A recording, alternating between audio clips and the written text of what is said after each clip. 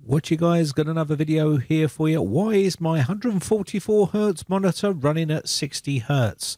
This could also be said for any 240 Hz or any other sort of refresh rate that you're trying to get set on your monitor, and you can see that it's running, say, at 60 Hz, and you want to up it to the maximum refresh rate.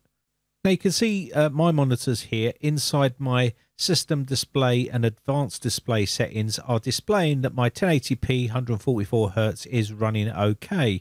But a lot of people say they can't change this and it's grayed out, or they just can't physically change it here. And this is what I want to talk about in this video. So we're going to be going through all of the scenarios that cause this problem, and hopefully by watching this video you'll be able to rectify the issue and be able to understand why you're not getting the full refresh rate that you're paying for. So let's go ahead and talk about that in this video. So the first common problem I see is people using an old 144 Hz monitor or higher, and they go and buy one on eBay and places like that, and basically they have no clue of what they're doing. They just see the word 144 Hz gaming monitor, and they don't realize that when you get it home and you start plugging the cables in, you don't get 144 Hz. Why is that? Because you may be using the wrong cable. So to output 1080p at 144 Hz, you're going to need the right cable. You can either use a dual link DVI cable, a DisplayPort cable, or HDMI 2.0 cable. These are the ones I would go for, and you can buy one of these. Now, if you see here on this chart, it will give you some of the outputs and some of the information that is important when using a cable. You can even use these adapters if the monitor is old and you've bought it on eBay and you need to convert it. So you need to make sure you are using the right cable. I'll list up the information on the screen here so you can pause it and write that down. If you've just grabbed a cable from inside your house, maybe it's an old HDMI cable, it might not be good enough to output what you're trying to get out of that monitor. Also check the graphics card. Some modern graphics cards don't have a dual link DVI, and if your monitor has one of those dual link DVIs, you have to use that to get the 144 Hz. If you're plugging it into the HDMI port, it might not work because that might be an old HDMI port.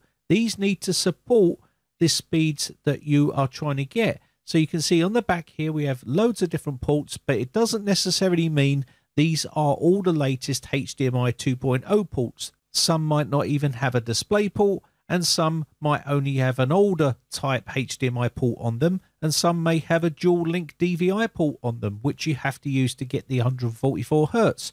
You would need an adapter if your graphics card doesn't have that dual link DVI port on the back of it. So you just have to look at all of this information. You can check out the label on the back of the monitor and then go to the manufacturer's website and check the make and model number of that monitor, and it will tell you what ports are on that monitor and what versions they are.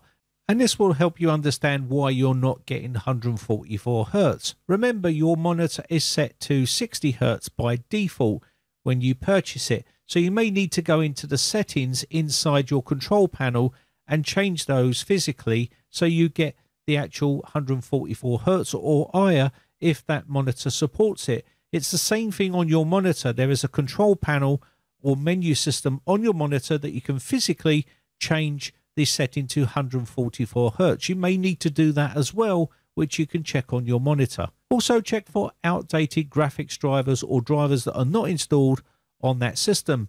You won't be able to get your full 144 Hz until these are installed correctly. So go to the manufacturer's website. Maybe it's Nvidia, or maybe you've got an AMD card. You can download the drivers for Nvidia or AMD from their websites, and this will then help you achieve your goal of getting higher refresh rates for the monitor. So just check to make sure that that is all installed and updated. Another thing you need to do is make sure that your monitor is actually capable of running a higher refresh rate. So many people buy a monitor and they don't realize that it only supports either 60 Hz or 75 Hz, and they do look like gaming monitors, but they just won't run at 144 Hz. Maybe you've been missold something, or maybe you misread the article where you bought it from. So check that out to make sure that it is capable of running at those speeds. I will leave all the links for some information that you can read to understand how you can achieve 144 Hz or higher if your monitor supports it, and the type of cables that you're going to need to use to get those speeds. So there's different connectors that you can use which do support those speeds, but you need to use the right ones. And the same thing for the back of the monitor. If it's the port that you're plugging it into might not be capable of outputting those speeds that you're trying to get. So you need to just make sure. Now, most modern day monitors will achieve these with modern day ports on the back of them. They're not going to put old type of ports in the back of a modern day monitor. But if you're using old used hardware which you've purchased, then this may be the case. It may be old connectors in the back that you're plugging into that don't support it. So check all that information out in the video description.